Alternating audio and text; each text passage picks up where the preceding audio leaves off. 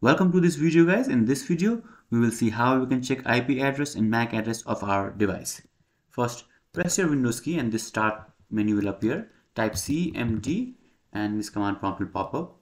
So this is the first method. After seeing this, we will see another method that you can use to check IP address and MAC address. You can use whichever is easier for you, and then type ipconfig /all, that is /all, and hit enter, and you will see a bunch of details. Now scroll up slowly till you see wireless LAN adapter Wi-Fi.